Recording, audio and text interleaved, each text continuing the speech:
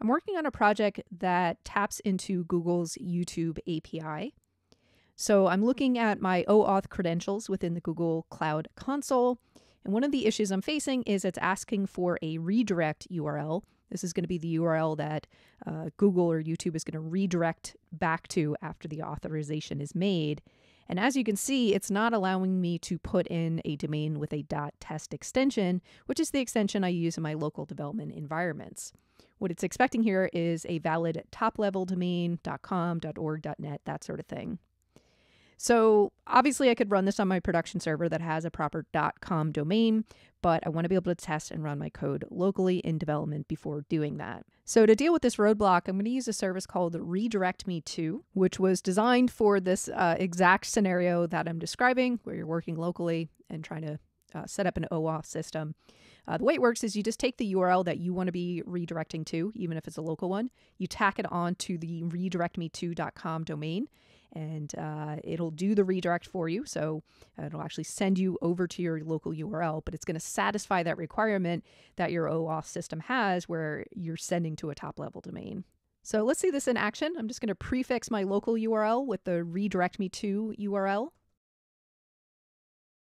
right, you can see it made the validation messages go away on this page, so I'll be able to save this. Before I do, let's just test this out and see what it does. All right, so there you go. You can see it just redirected to our local domain. All right, so let's save those changes. And then the other place where we want to put this URL is in our OAuth consent screen settings.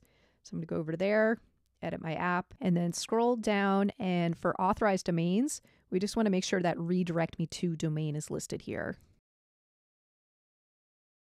So with that in place, I will save my changes. And then the final place I need to set that URL is in my code itself. So anywhere I'm indicating the redirect URL, I need to make sure I'm setting it using the redirectme2.com alias. And you can see I've already set it in this code example. Now, this example I'm showing right now is just a demo I worked up for this video. If this was a real-world code base, I would be using some sort of environment configuration setting so that I could alter this URL based on whether I was running this application in production versus locally, because I would be using different URLs in those contexts. So just wanted to note that, but before we wrap things up, let's test this out. So going over to the browser, I'm going to just make sure I have the latest code and then initiate the authorization process with YouTube from my application. I'm going to choose a user. And there we go. We are now authorized. So hopefully this helped you out if you were in a similar situation.